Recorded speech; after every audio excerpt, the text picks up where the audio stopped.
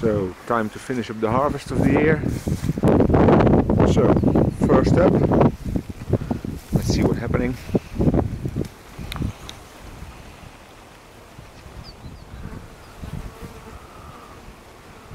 Bees are still busily flying in and out.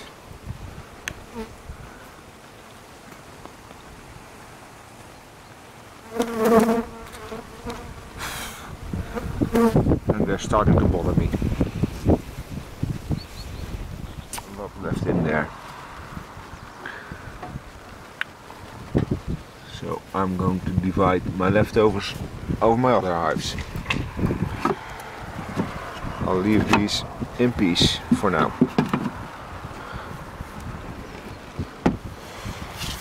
So this is my own experimental design. It's only a regular Dutch brood frame deep, no stacking of boxes, all in a single plane, put them one behind the other. First winter I've got a hive in there, or a colony, so let's see what happens. I hope they survive. Up to my other hives, I've got a regular top bar design here and two classic Dutch. So let's see what happens. Let's open it up. That's another feed box on there. It's empty. I think I'll give him some more. And I've got it left over anyway. I'm not going to preserve it till next year. It's just a plain sugar solution.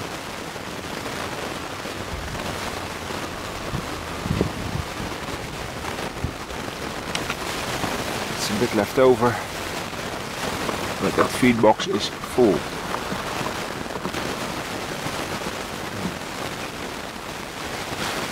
Drop the lid down.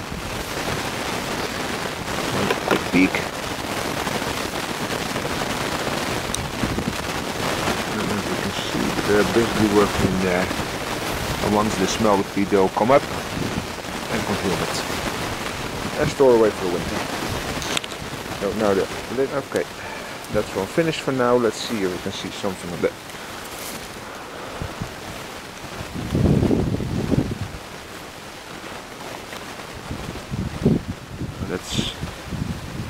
That's the bees flying in and out of the top bar hive.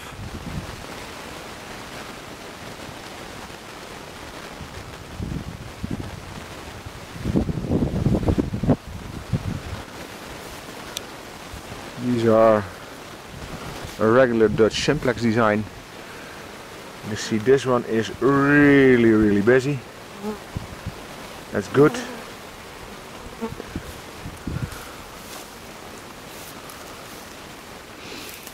And these bees are a little less busy.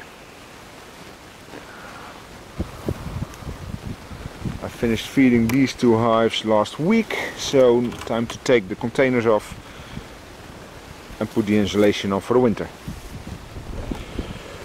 Remove the lid. Let's see what we see here. It's the feeder. It's a different type of feeder, the big one, with a lot of bees in there because they still smell the tiny bit of feed that's left in the corner.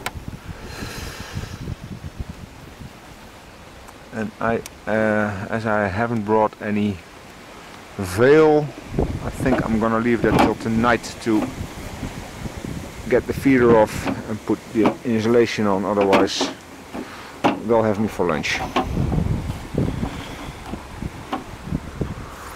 Okay, lid back on. Let's see what's to see in the other hive.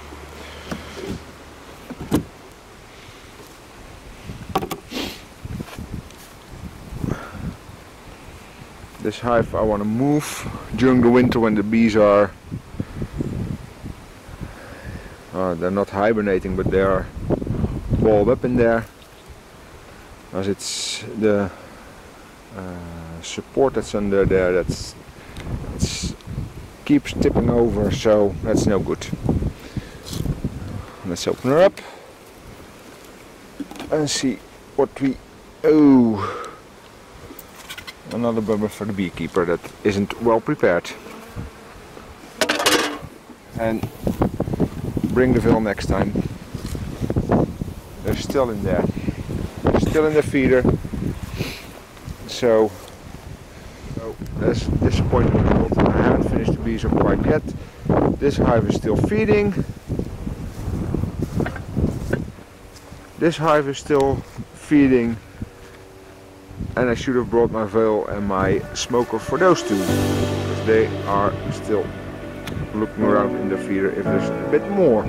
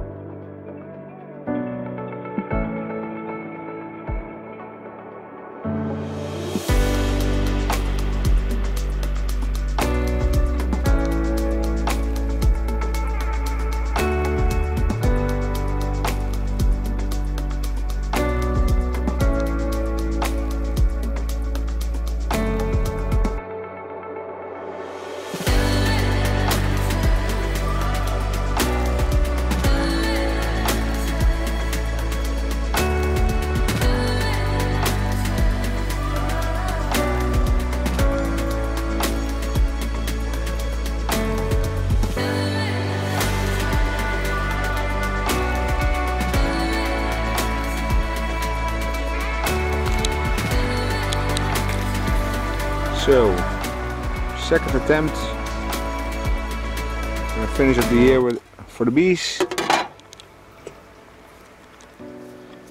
Give them some smoke to calm them down.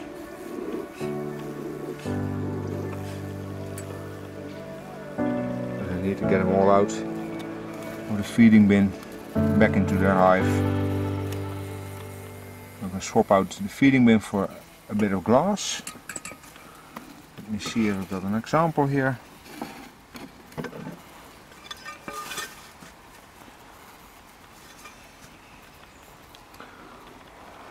I'll put in a bit of glass that lets me look into the hive during winter or early spring. See if they've survived the winter. Now it's time to get them going. Give them just a bit of smoke. Let's see if they'll get back in. I can swap it out, put the insulation on, and I'll be done for the year.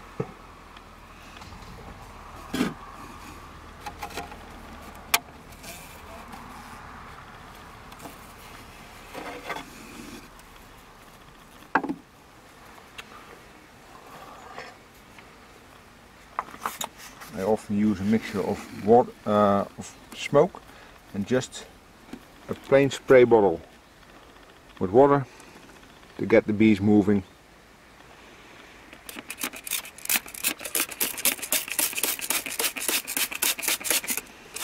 They really dislike the wet, so they often run back into the hive, and that lets me do my job without getting stung. A bonus to them and to me, of course. Most of the times I can work without wearing gloves. That lets me work a bit easier and handle the bees a bit softer. Get the crowbar or the hive tool, just slid under there, get it loose, move it.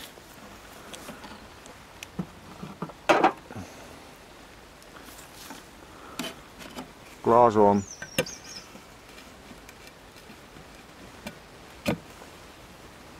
done. I've got still some bees left in here. I'll spray them wet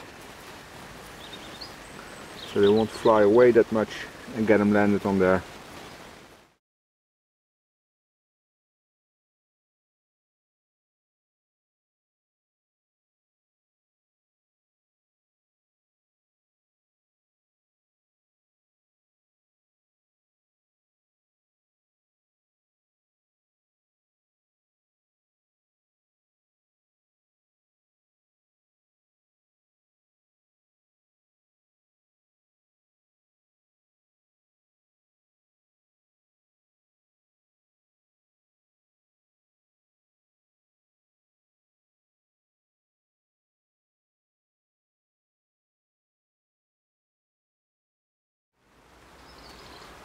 So the next hive.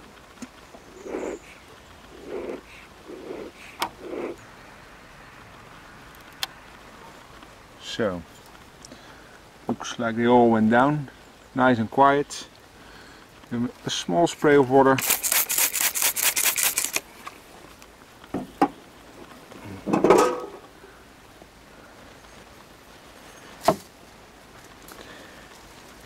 Again, use the hive tool.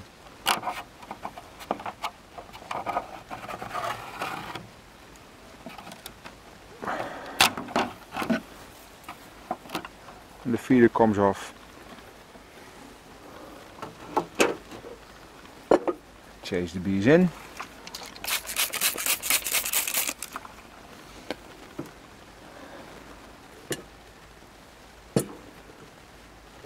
They go marching in. All nice and tidy.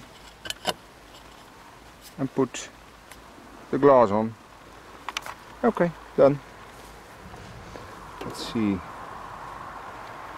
There's a few left on there.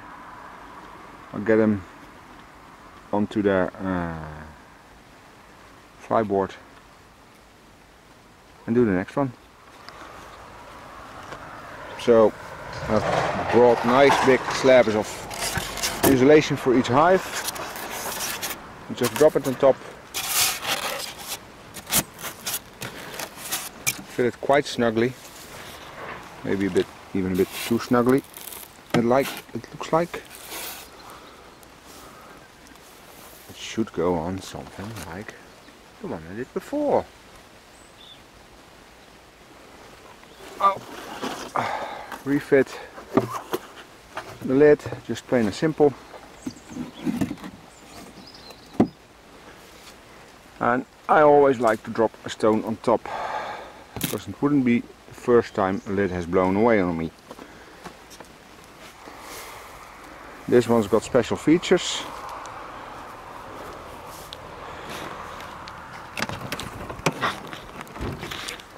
You can see I built the insulation into the lid of the hive, and with this one the feeder isn't on top like the others.